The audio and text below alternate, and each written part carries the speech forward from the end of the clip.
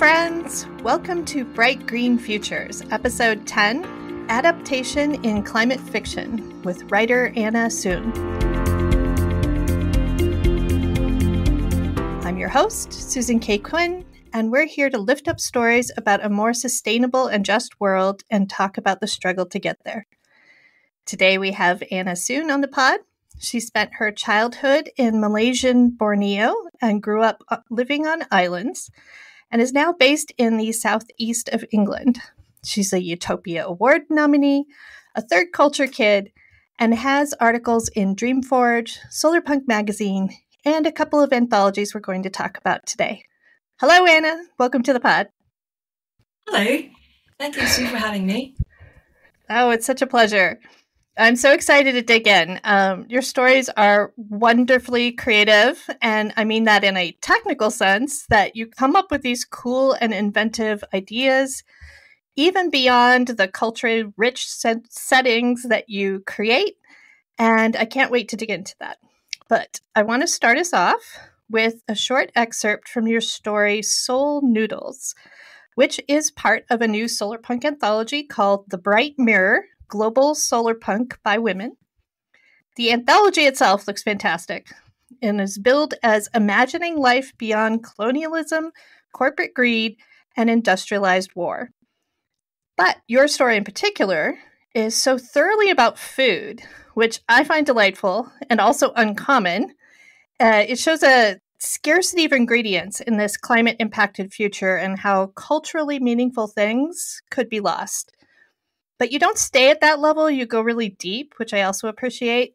So first, why don't you go ahead and read the excerpt for us? All right.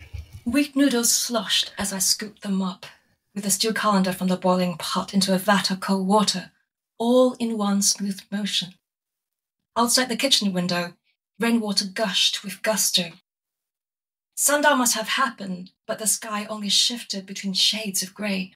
It'd been impossible to tell the time of day. Most of the city had been underwater since yesterday, but from what I could tell, there had been no incidents. Sampan routes remained in service, crocodile fences held. Straining the noodles dry, I dipped the colander back into the hot liquid for about half a minute. Recipes had been recorded, but interpretations of techniques were just that, suppositions. This was the method Grandpa remembered for preparing these noodles. Hot, cold, hot. Boiling water for cooking, cold water for rinsing of excess starch, then a quick douse back into the steaming liquid to get the noodles hot enough to melt the fat. I'd made this batch by hand and they looked good. A test strand broke off with a squeeze of chopsticks. I timed it perfectly. The seasoning sat ready in a large bowl. Fish sauce, soy sauce, peanut oil that I flavoured with garlic and shallot. The fish sauce I'd made from my own fish, the garlic and shallots from crops within the building, the soy sauce and peanut I traded for. A few shakes of white pepper, a touch of rice vinegar, then finally I picked up the small glass vial that Lily had given me. Use sparingly, it's more potent than you think, she'd warned me when I finally plucked up enough courage to head back to her lab late afternoon. The milky white goop seemed wholly solid. How much is sparingly? I'd ask. Like this, no more than a third of a teaspoon. She'd pinched her thumb and forefinger together, leaving a tiny gap in between where I could see right through to her eyes. My heart thudded hard, threatening to escape my ribcage, so I forced myself to address the piggy bank instead when I said goodbye. The substance smelled like nothing at all as I dripped a tiny amount into the waiting bowl, but all that changed when I tossed in the hot noodles. An earthy aroma arose, rich, salty, and tangy, all at the same time. A few leaves of coriander and sliced spring onions completed the garnish.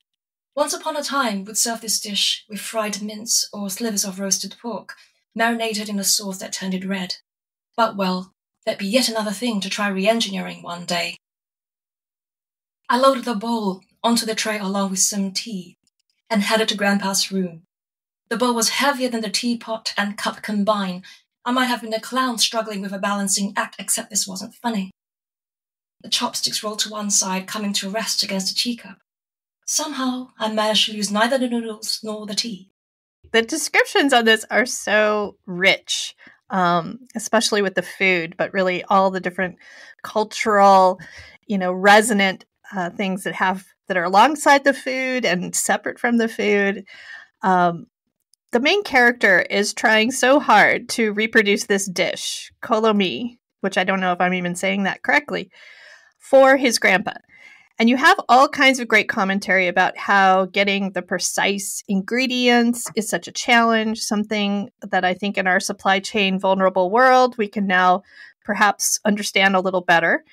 But I have to start with asking, have you made kolomi, or where did the inspiration of using this particular dish come from? I think I write very much from somebody who's diaspora now. I mean, I was born there. I was born in Asia, but quite often you're recreating memories with food. And so, yes, I have made it, but I don't feel like it's almost ever going to be good enough compared to what it actually tastes like when you eat there. It's really around the atmosphere. We have meal with, I think I actually wrote this into the text as well. It's very specific to all the other environmental stimuli that you get when it's something like this, when it's a dish like this. So I didn't make it up. But in many parts of Asia, especially the area where I'm from, migrants have come from everywhere, especially sort of different parts of China. And over the course of several hundred years, they brought with them their traditional food. And this is after quite a lot of trade has happened between the region and also sort of China, ancient China. They bring with them their traditional food and rituals. And food is very, very strongly tied to identity when you're away from home.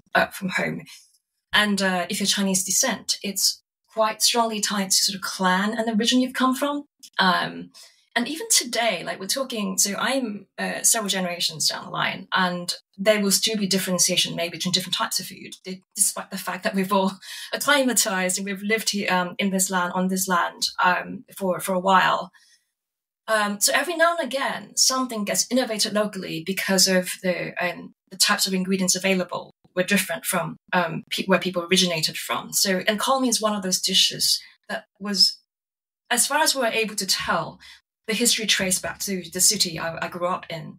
And there are several other dishes in different cities, if you like, that sort of like, there's that level of identity we're talking about.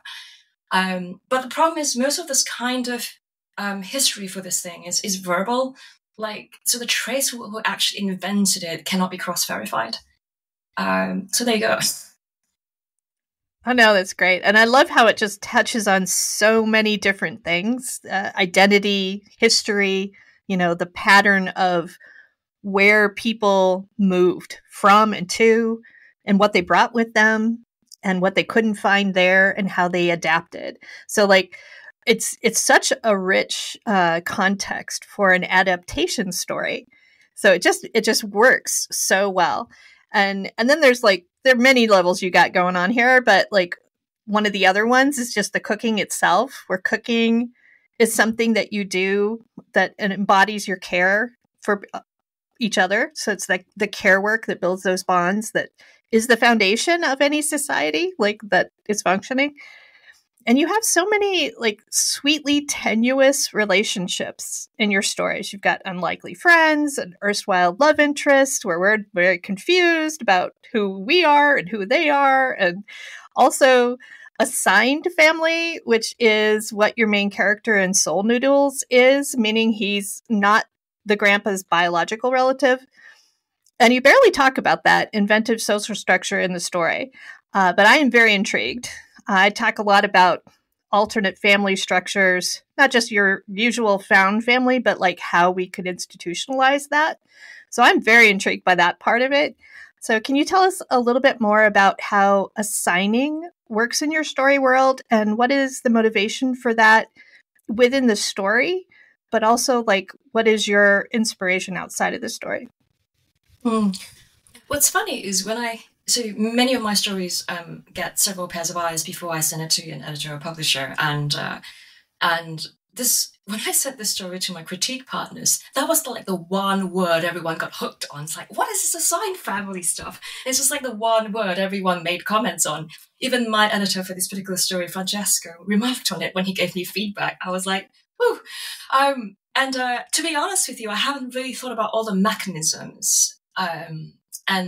Francesco was asking me, he was, it's like, is this like AI driven thing? And should that be bad? And I was like, well, yeah, it would be bad because you can't do that kind of thing by computer systems and algorithms. There's so many more nuances that you have to take into account. But I can tell you where the inspiration comes from. How it works, tenuous in my head, to be honest with you. In my head, I kind of assume that people that, for example, if you know someone's older, you need someone younger to look after them and vice versa. And at one point that relationship switches. We do this with our parents already in the current world. They look after us, we look after them. Or we should. And I know that circumstances, at least in sort of the not so long distance past where immigration is a thing, and certainly I experience this myself, where you're quite far away from your own parents or from your grandparents, it becomes a thing where you have this gap. Now, how do you look after each other? And one of the interesting things about the community I grew up with is we call them family friends because it's a convenient term, but essentially we have family that is not blood related, that may or have not been related clans, or just people you got close together by circumstance, or we have a lived experience together. You look, there's nothing on paper, but you look out for each other. You make sure everyone's okay. And I think that's partly where it comes from. So I'm definitely post-rationalizing, just so you know. But also there is, that is just like my direct experience of it, but sort of more societal level. Like my grandfather, for example, when he came from China, he came, from what I understand, it was via a relative, and I'm not even sure if they've ever met, or maybe it's somebody they met in childhood and followed as an adult. And so it's difficult for me to imagine what it's like now. But so what happens is you see the majority of cases where people were sort of economic migrants, they band together by clan groups where they may have been from a particular area, spoke the same languages or dialect, word choice. They look after each other.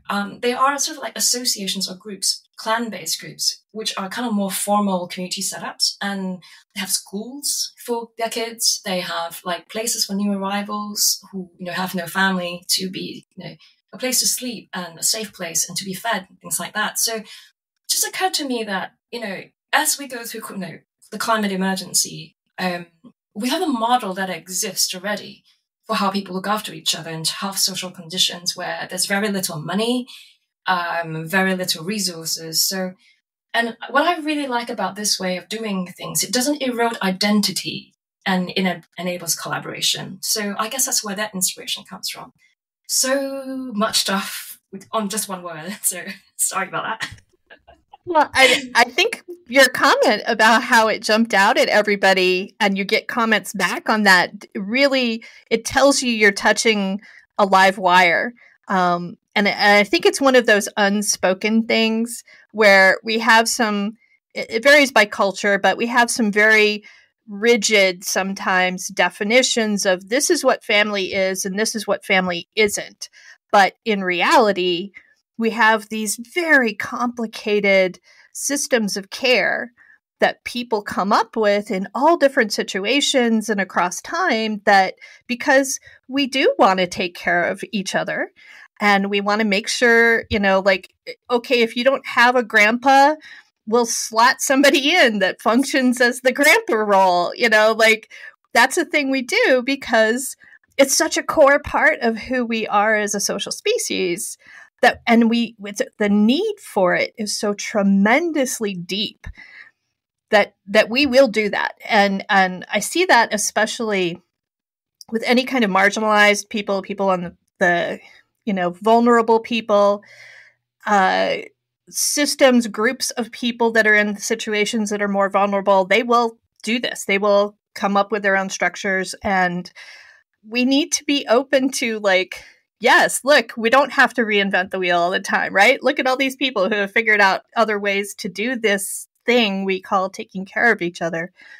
And as we go forward through the climate emergency, everything's going to kind of shift. Like we're going to have these aging demographics. We're going to have climate migrants. We're going to have a lot of precarity for people in all different ways. So that's one reason why it jumped out to me. And it's also why I have it in my stories too, that I'm like, oh, this is like the big thing that we're not really talking about that we need to talk about, because we need more imagination around this and to sort of like normalize it and expose people to it. Say, look, other options, people.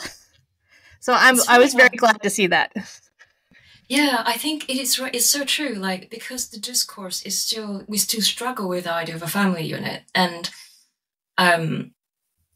some of the doctrine that I think we were brought up with, and I think it's probably fair of me to say that, sort of reinforces a father and a mother, grandparents on both sides. And when you have social upheaval, that is not necessarily possible.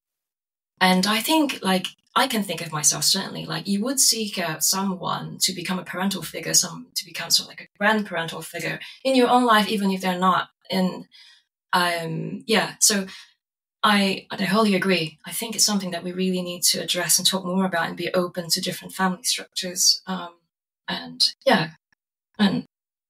be okay that it's all different shapes and everyone will be, there'll be a variety of shapes. And there will be, and we have to be, open to it, but also talk about it enough that we can normalize some of it. It's like, oh yeah, of course, they're going to have a relationship. It doesn't have to be something that now you have to socially justify, because we have all different levels. We've got the level at which we like normalize something with the legal system, and then there's like social acceptance, and then there's just like, can I do this and not have mom give me shit about it? Like it says, like there are many levels at which you have to, negotiate those relationships. So super glad to see that. And that's kind of a theme in a lot of your stories, this negotiating of relationships, which I want to get to in a second. But first, I want to switch to talking about Night Fowls, which is another story of yours, another very inventive story in the Solar Punk Creatures anthology, where in your story, we've harnessed technology to communicate with animals, and apparently we're using that to keep the peace between warring bird gangs, which I just thought was fantastic. And I just smiled through that whole story. But more seriously, both Night Fowls and Soul Noodles are about creative adaptations in a world that's very climate changed. So I want to talk a little bit about that in the framework of the climate crisis, and then we'll get to like why you actually chose to tell these stories. So when I was speaking to some high school students about writing climate fiction, I framed climate stories as very broadly about mitigation, adaptation, or managed retreat, meaning that proactive choices could be made by the protagonists or by just the construction of the story world, showing people trying to adapt intentionally or trying to mitigate the effects of climate change, or intentionally moving away from those impacts. So, of course, there's a lot of overlap between all of those. And in the real world, the climate crisis is already here, and our responses have not been very proactive. We are mostly reactive. Either we're cleaning up the mess or making small changes, but very seldom like actually adapting or preparing for the next disaster. And when there is retreat, it's usually very unmanaged, like fleeing wildfires in Hawaii or the floods in Pakistan. And then temporary displacements often become permanent. Meanwhile, there are those who are unable or unwilling to leave, which leads to a lot of suffering and death. And then there's the whole evil version of managed retreat, where people are forced by violent means to relocate. So every year we're seeing more climate refugees, both inside countries and between them. And it gets very tangled, whether people are fleeing the drought or the violence that was exacerbated by the drought. and whether that was by choice or were they forced to do that. So discussing all of that, I'm sort of like, this is my giant caveat of like, we're not really actually going to talk about that, but there is a lot of context out there, and we could do a whole podcast about that. And we might have to have Anna, we might have to have you back to do that podcast because there's so much to dig in there and a lot of nuance. But my framework for the students was mostly to just get them started in thinking about possible proactive responses to the climate. And it struck me, and it was your stories reminded me of this, because it struck me that both of your stories use adaptation as a lens for speaking about climate impact. So tell me more about why you chose to write about adaptation. I had to think about this very carefully because, I don't know if I took too much time to reflect on this in the process of writing. I was thinking like most of my stories are probably through the adaptation lens because, well, mitigation is something that it feels kind of too late, and I want us to be able to think about how to be proactive and designing futures, I guess, the lens that I think about, because I sort of have this passion for understanding how the process can help us arrive at better solutions. I guess part of it is to explore the solutions. And as you very, very aptly put, retreat is not well managed, is not necessarily always an option. But maybe if I were to stop and think about it, I think it's just like pure pragmatism to some degree. Some of it involved in, like you said, in the global south and even the global north. Moving isn't an option. There's cost and there's geography. In some places, it's just hard to move from. And mitigation requires systemic action. It's really difficult for us individually to do anything, even though we can try and sort of work through a system, but it's not something that's very easy to do, and governors are not fast enough to act. But also, I think, like, if you listen to the story, so I don't know, I spend probably a lot more time reading nonfiction, academic papers, watching YouTube videos about people who talk about having to relocate and move. And what you see is people are attached to places, and rarely do they want to move. And you can hear stories like this anywhere from the California fires to the islands in the Pacific. We don't want to move because we are tied to places because of history, heritage. Our grandparents were there. Our ancestors were there. It's very, very traumatic. And so I guess part of it is that's why I take that lens. I think I quoted Francesco Verso in the article I wrote for Dreamforge called "Write the Future You Want to Live In." And I'll just repeat this because it's helpful for me, so to remind me. He described to me the kinds of solar punk stories he's read, and stories by the more privileged, where you can be optimistically imagine hopeful narratives that include cultivating past values of purity and innocence, where they've survived a catastrophe or an apocalypse so that to rebuild a new civilization. Stories by the non-privileged, who cannot look at the past without being horrified, and thus must return to the future to build their identity and space of existence, where the catastrophe is happening now and they must fight to overcome it, and to get away from the daily experience of apocalypses. And by that he meant things like human rights, education, healthcare, like just basic needs. So I count myself as privileged, but I have pretty modest roots. My grandparents were in a very different place. So I guess I write both, and from the perspective of both. But I just feel that the adaptation narrative is the one that's least given attention to. And I think that's why I feel like it's a good challenge for myself, certainly, to test myself to write it. No, I'm glad that you are. I feel like the couple things I was thinking as you were talking there, that first of all, there's an absence of stories about this across the board. So like wide open, pick which aspect of this you want to explore. And there probably isn't a lot of stories out there, which is why I'm constantly talking about how we need more stories written. But this particular lens that you're taking is so great because in some cases, just survival is the story. That is the story. It's not that you have to have an active protagonist that's going to go out and have an adventure or whatever, like very much not that. And we've talked about that a couple times on the pod.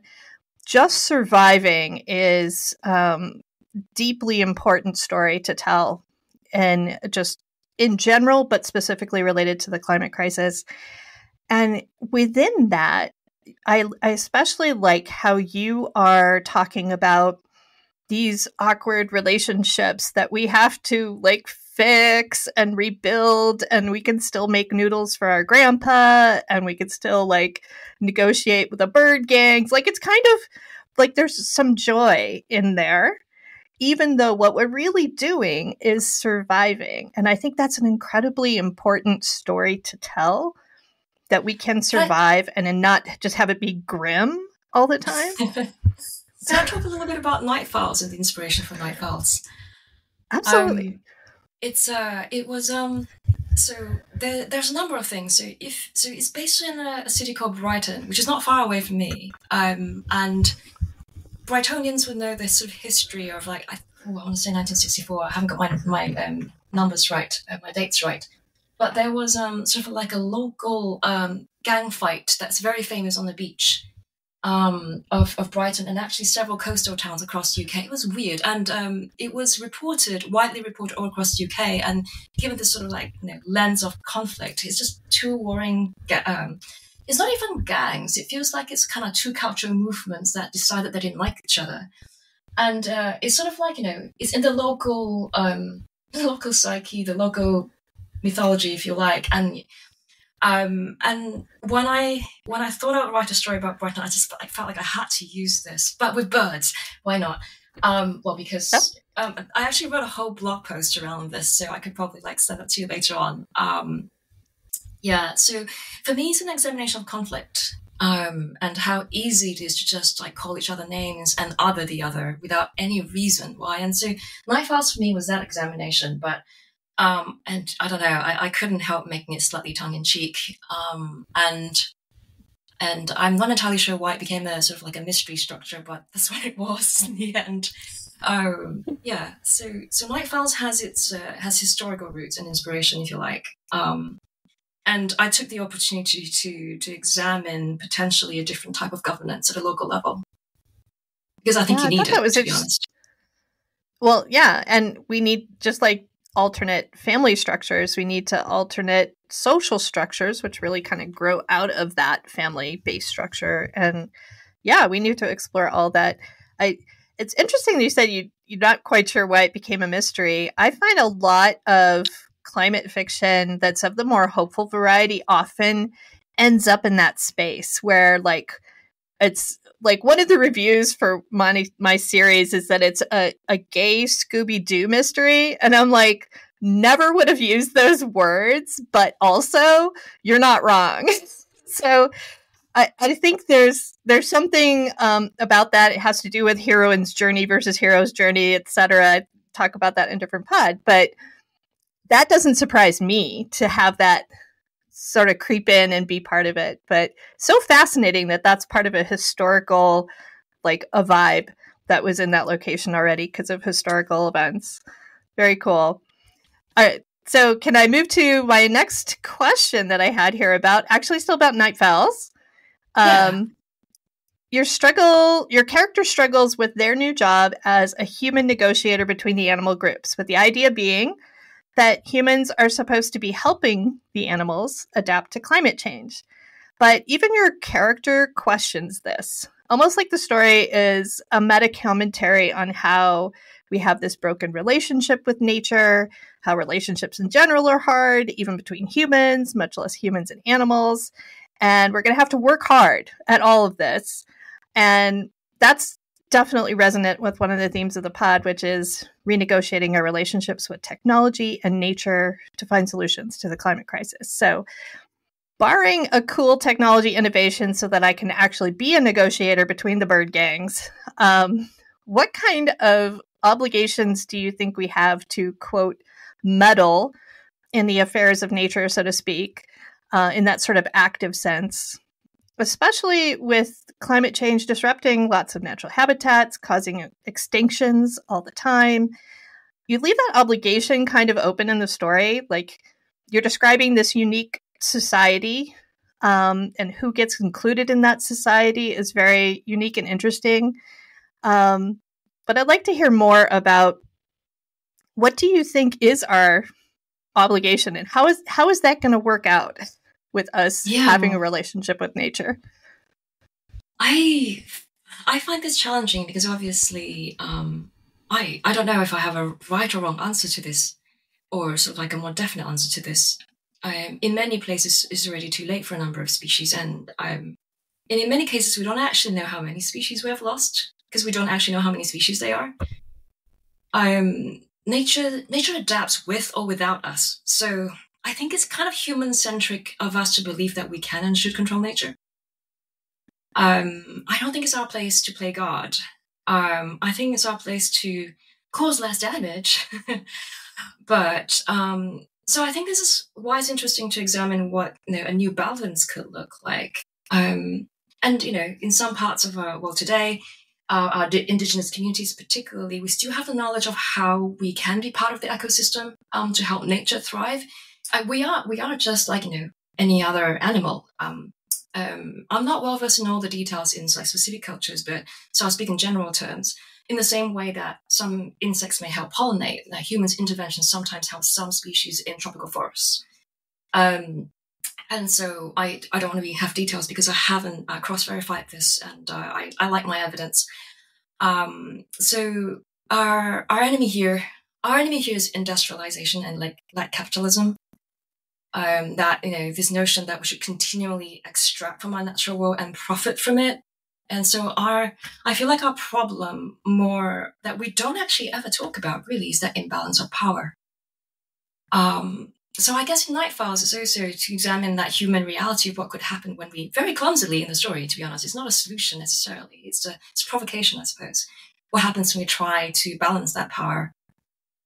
Yeah, it's a very real change I feel like we have to make, right, to sort of upend or evolve our current power structures that currently favor the very few.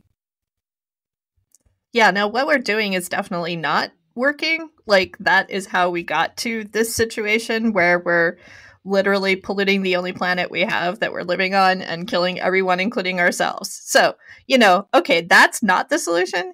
But coming up with the alternative is hard, and partly because it's so entrenched in every aspect of our society, which is why I end up asking some form of this question for almost every guest that comes on, because I feel like, wow, we really need to nibble at this a lot to figure out what is our place. There are definitely indigenous cultures that have more of a symbiotic kind of viewpoint in their relationship with nature.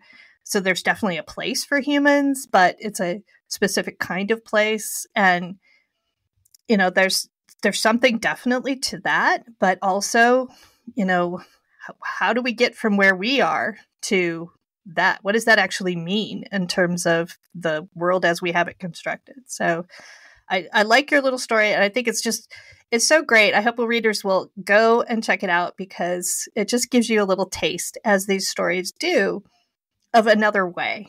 And I think that's one of the greatest values of it. All right. So let's see. I had one other question I wanted to talk about relationships, and how some of these relationships that you have in this story, I want to call them sweet. Not like they're like saccharine or immature relationships, but that they're awkward. They're sweetly awkward and difficult, and the characters themselves are very uncertain about the nature of those relationships. And I like how you give a very expansive, it's almost like because we're renegotiating all these sorts of roles that people are playing, that we aren't really sure what does that mean? What is my job? How do I relate to this other person within the context of having all this newness going on? And I think that's a vibe that a lot of people, especially young people who are coming into this world and going, what the heck? This is so messed up. Forget all this. I'm going to do things completely differently, which, more power to them. But there can be a lot of uncertainty there. There can be a lot of awkwardness and feeling uncomfortable. So I was wondering if those are just the kind of relationships that you're drawn to portraying, or is this some kind of or like you're speaking to that awkwardness that I think the isolation that we have in our, society and our universal need for connection? Like, what's going on there for you? I think I have the luck of hanging out with some young people, or people younger than me, I should say. I don't know. And see how they are growing into their worldview. And so actually, in many cases, what happens is my characters struggle with their own relationships to themselves, and that sort of plays out to relationships with people around them. I think if you have a world where you're conscious of your exploitative power, whether economic, inherited, gender-based, it becomes less about that sort of simple hero versus villain dichotomy that we've come to expect in fiction.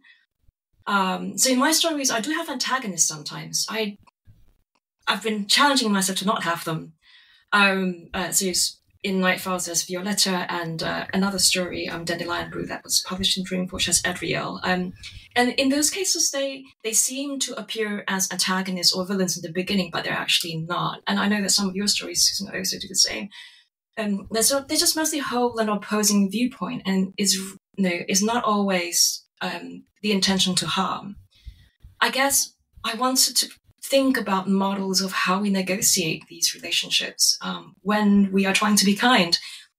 I am fortunate to work with very, very kind people, and it's always interesting to see how, even with best intentions, the systems can still really screw us up. And even if we exhibit every ounce of possible kindness to one another. So I guess it's where I like to see how that functions in the story.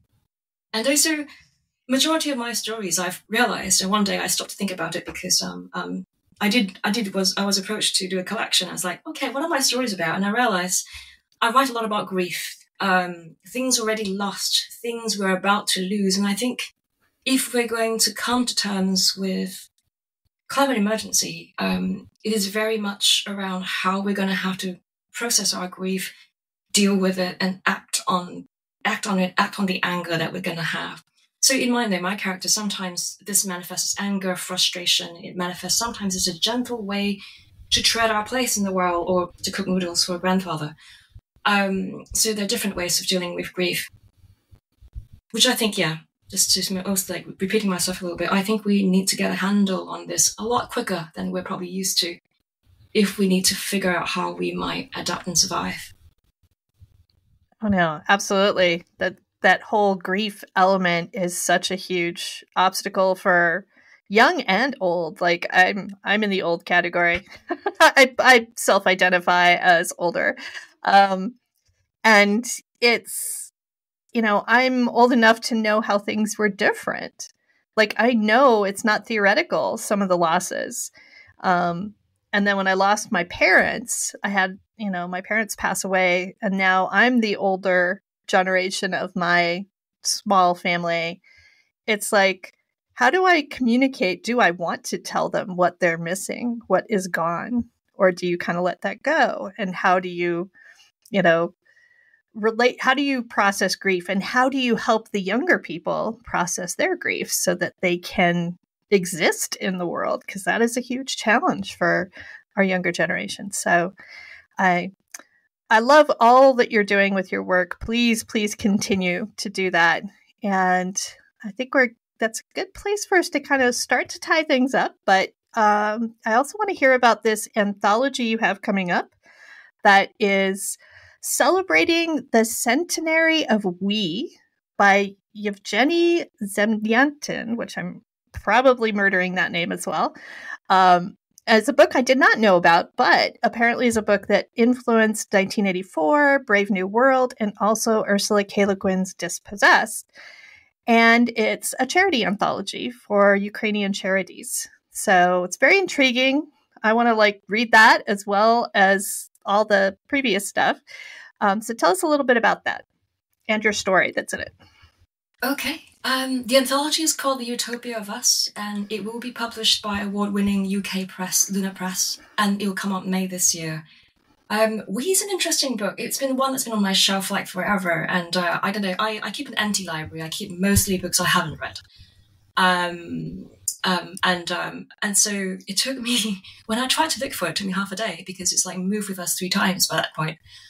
If you strip away sort of the austere dystopian science fiction world that we has, it's actually to me essentially a romance. And sort of a Romeo and Juliet, a forbidden love. So hopefully I'm not ruining it for someone with that reading. But there's so many avenues you can explore. Most people would talk about sort of like the politics, the autocratic politics, the rules, the strict social codes. But in the book, there's actually, most of the action happened within a city, like a domed city. But we got a sneak preview of the people who survived outside. And obviously I latched onto that. Very little time were given to sort of people who survived in the wild, and the vast outside world that, just literally, I don't know, maybe a couple pages. With my story, I wanted to explore how a troubled character with a love interest might fare in sort of a utopian future society that lived closer to nature's rhythms centuries after the city fell. So it is, I don't know, it has soul punk vibes, but I guess usually I prefer to set my soul punk stories in a real location on planet Earth. So this was a bit of it's one of my very, very few stories that are not rooted in a place. So I really, not a real place, that is. For me, it was an opportunity to examine rituals and culture, so a lot of old science and indigenous practice that coexist side by side with touches of very high-tech stuff. Some engineering knowledge that has been retained, some deliberately forgotten. So I took inspiration from traditional European farming practices, but also this kind of notion of semi-nomadic lifestyle that existed at the time of the Stonehenge. It's quite a lot more sort of like anthropological viewpoint in my story than probably. Well, I mean, I'll probably always have some of it, but this is probably one where I gave that mostly the focus. For me, it's a chance to sort of examine love and ritual, if you like. Sounds amazing. Can't wait to read that. And we will definitely put a link. I think the pod will probably go live before the anthology is out, or if not, then soon after. So we will definitely point people in that direction. Exciting. Okay, so we are. Oh, absolutely. Absolutely. That's our whole purpose here, is to help people discover these amazing stories. So I'm more than happy to do that. I should actually say that, like, my story there is probably a really, really small feature there. There are some really wonderful authors on the table of contents, including Adrian Tchaikovsky and Anne Charnock, both award-winning authors in that anthology. So I'm just going to get and read their stories. Like, no, don't worry about mine. I'm going to read I will be reading the Anna Sun story first. Thank you. I will get to those other people at some other point. Which also, like, I want to thank you for bringing your other anthology, the one with the global women writing solar punk story. What is it? The Bright Mirror, to my attention, because I thought, I thought I had my radar out and knew the ones that were out there and coming out, and I had never heard of this one. So just goes to show you, first of all, no one can know where everything is. But again, that's part of the purpose here, is to bring the stories and the authors together and have an ongoing list. So if people do discover us, they will be able to go back and look at this wonderful collection of stories that we've brought together. So we're getting towards the end, and I have my rapid round of 3 questions for you. What hopeful, and this is tying right into that list that we're growing, what hopeful climate fiction have you read recently that you would recommend? This question's surprisingly hard for me because I read very widely and I can't actually remember, apart from, I always read other stories in the anthologies I'm in. Soul Punk Creatures, Fighting the Future. I've got on there, so also Bright Mirror, but I will recommend a book that I've read some of the stories for, and the book has just come out. It's a short story collection by Hanan Bernardo, called Different Kinds of Defiance. So I've read some of Hanan's work. I'm a big fan. I think the collection would be fab. Please read it. Absolutely. And Renan was just on the pod. So we absolutely already have we are already aware of Renan's work and big fans here on the pod. So I love that. And actually, I love when the people who are my guests know each other outside of, their connection here. So that's perfect and fantastic. All right. What do you do to stay grounded and hopeful in our precarious and fast-changing world? Before I injured my foot, we would regularly walk the South Downs here in the UK. We use the word walk in the UK. I think it's hike in sort of American lingo. I hope to do that now. I'm mostly recovered, but being in nature is one of the best things I find I can do for myself. Failing that, we may take a weekend out camping, and failing that, I talk to my plants. Contrary to what people think, plants do talk back, just very slowly. Yeah. I see you have some plants on the wall behind you. Is that what is that, hydroponic seedlings? Am I seeing that correctly? It's just a propagator. Actually, there's been some few victims. Not all of them have survived, but I need to give them some TLC in the next coming weeks now that the weather's warmed up. It's just a propagator for baby tropical plants. Wow. Yeah. I just wanted to say, loss is... we have trouble dealing with loss. Loss is really hard. So staying grounded, for me, I sort of mentioned this, accepting, acknowledging our anguish and grief so that we can move beyond that is huge.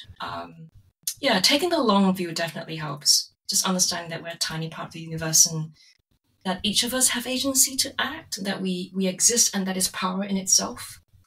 Starting with kindness and compassion, which I know you wrote about, kindness to the world around us. So that's how I remind myself. I've got that little things to remind myself whenever I feel sort of trapped or powerless.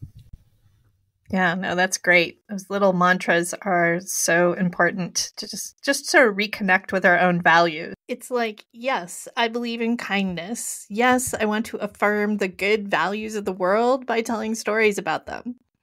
But to get back to our last question, what's next for you? Are you writing more short fiction, planning a novel? I have a commission story that I'm working on, and I'm lucky lately where people have tapped on my door and said, "Can you write this by that time on this theme?" I'm like, but it's a different type of challenge, and I love it. I like a creative challenge. If time permits, I might put another story alongside that because I've got some ideas that don't quite fit in the same place, so I'll see how I go. Longer term, there is a short story collection in the works on the horizon. And yes, I am actually, I don't know, I usually have a bunch of things going at the same time, and I am writing long form this spring, summer. I don't think it would be directly climate fiction because I don't think people read novels for that, unfortunately. But having been writing climate fiction now for several years, I feel like everything I know, think or feel about our climate emergency will just end up in whatever I write. So I've just sort of given myself a little bit of a free rein to explore. Thank you so much for having me. This has been such fun. Thank you to Anna for joining us today. I encourage listeners to check out her work. You will not be disappointed. If you enjoyed this episode of Bright Green Futures, please support the show by subscribing and sharing the stories with your friends. You can find links to everything we talk about at the Bright Green Futures Substack, as well as recommended reading lists for more hopeful climate fiction. Next episode, I'll be talking about solar punk, both the literature and the movement, and how the seeds of change have already been growing for some time. Bye for now, and remember to keep imagining the possibilities.